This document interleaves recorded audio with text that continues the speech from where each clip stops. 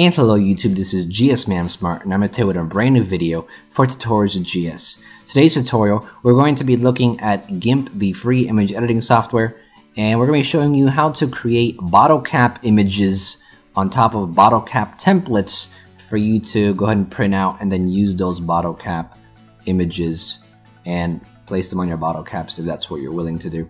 I got a message a few days ago from someone on my Facebook fan page, and they were asking me to make a tutorial for this because they were having trouble with it and they couldn't find any good tutorials that explained it.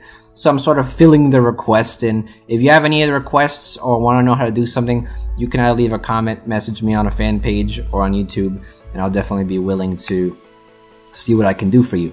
So hopefully the person who messaged me will find this helpful. Hopefully those of you watching will find it interesting. Maybe you'll learn something. So the first step that you want to basically complete to actually start making your bottle cap images, you need to find a template, a bottle cap template. You can either create your own bottle cap template, and if you'd like me to make a tutorial on that, leave a comment below and I'll make a tutorial on it. If those of you who need it are interested, I'll make one. But for now, I'm going to be using a bottle cap template that I found off of Google Images. You can get the same one off of Google Images. It's right on the first page of the images, probably like the third image there. All you have to type in is bottle cap template, and you can save the one that I have. There's also several other ones that you can get, but the one that I'm going to be using is right here. We have bottlecaps.png. This is what I'm using, and like I said, this is the one that you can get off of Google Images as well. And the size is 1024 by 683. I believe that is the default size that these are supposed to be. But anyway, once you have that open, and you open it by File, Open. Once you have that open, the next thing to do is to open up all of your images.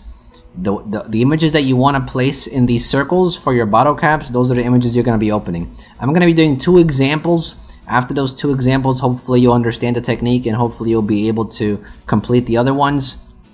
But we're going to go ahead and go to File, Open as Layers. Make sure you're opening as layers, nothing else. And you're just going to go ahead and open up your images. Here's one of my images, bottle cap 1 image, and then open as layers again, bottle cap 2 image. These are the 2 images that we're going to be working with. One of them is Aren, a character from Final Fantasy X. The other one is a League of Legends logo. And I've picked these 2 images purposely because each of these you can work with in a different way. Now, several tutorials that I've seen show you how to use the Ellipse Tool. You can use the Ellipse Tool, and it's not such a bad idea, but for some reason GIMP kind of messes up the selection sometimes when you're working with the Ellipse Tool, and it can be a bit more complicated to work with the Ellipse Tool. However, if you've learned how to do this method with the Ellipse Tool, then all power to you. But I'm going to be showing a different method. Maybe you'll find it easier. So the first step you want to do is, after you've opened up your image, make sure that you have your image selected. On the right side you'll have your layers. Whatever layer you're working on, make sure you have it selected, because if you have another layer selected, all changes you're making are going to be towards that layer. So we're going to be working with our cap 1 image first with this layer. And the first step is to scale it down. Go ahead and get your scale tool on the left side here. You can press Shift T to activate it as well. And then go ahead and click the layer, hold down Control, and grab one of these corners and just scale it down. Now the larger your image is, the better. The higher resolution, the better. Reason being is because we're going to be scaling this down quite a bit. And what's happening when we're scaling it down is that it's going to lose quality and it's going to get pixelized. So the higher resolution your image is, the less quality will be lost and the less pixelized it will look. So bigger images are better. Now once you have it scaled down to a relatively small size where you could see that, okay, this could possibly work, in order to check this if it will work, what you can do is hide this image, the little eyeball right here, and go ahead and go to your template layer, grab your fuzzy select tool, and go ahead and click inside the circle here, and it will select the inside of the circle. Then go back to the image layer, click the eyeball to show it, and it will give you a little outline showing you what's actually going to be inside this circle. You can make adjustments with the move tool if you'd like, but I think we're going to keep it just like that. Once you have it like this, you can go ahead and go up to Select, go to Invert, then go to Edit, and then go to Cut. and this will basically cut everything out that's not part of the circle.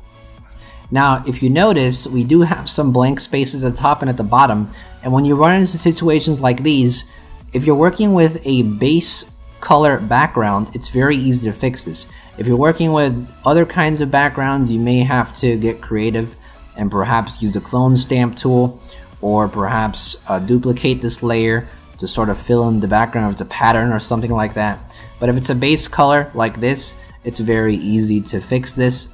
And what we're gonna do is we're gonna go hide this layer one more time, and we're gonna go over here, grab our fuzzy select tool on our template layer, click the inside of the circle one more time, then go back to our image here and show it again.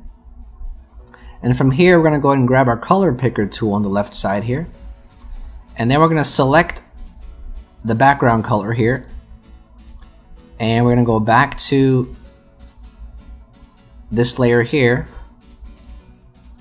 and all you're gonna do now is just color in.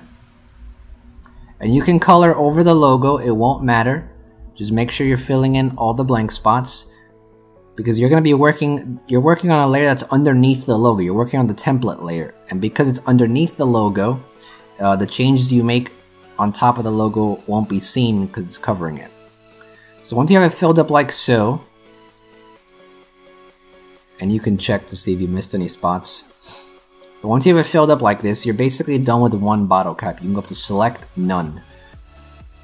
So that's one technique. If you have an image like this, like a logo, and you have to fit it down, then you'll have to do those steps. Now with another image, it's gonna be the same techniques, but you don't need to do as much work. So this is a pretty big image, which is what we want. We're gonna go back to the same techniques, use our scale tool, click the layer, hold down Control, grab an edge, and just scale it down some.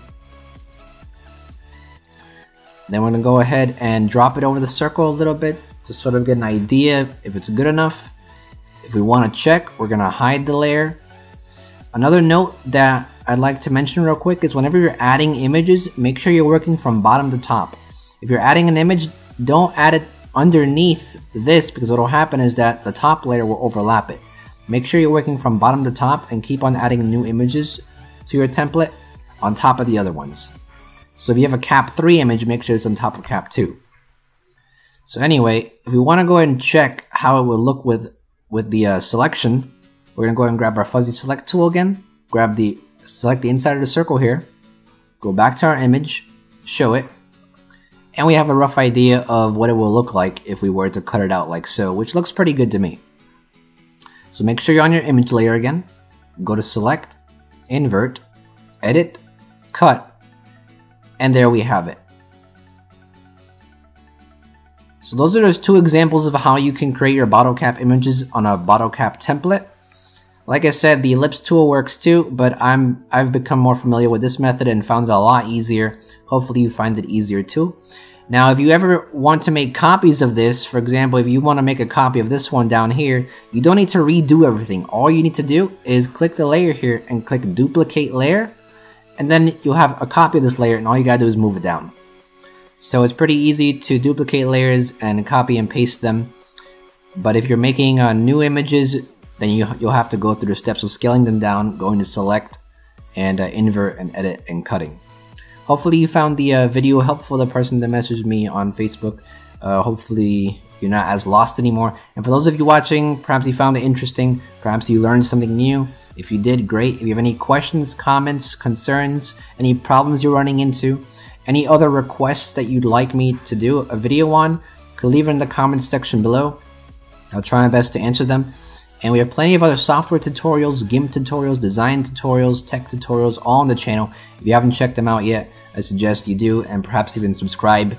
And for now, that'll be it for this video, and I'll see you guys next time. Thank you for watching, and I hope that this video helped you out in any way. If you enjoyed this video, please leave a like. It'll really help me out. If you didn't like it, you can leave a comment as well, giving some feedback. If you have any other comments or questions, please leave them in the comments as well, and I'll do my best to answer them. I usually respond to comments within 24 to 48 hours, depending on your question and depending on how busy I am.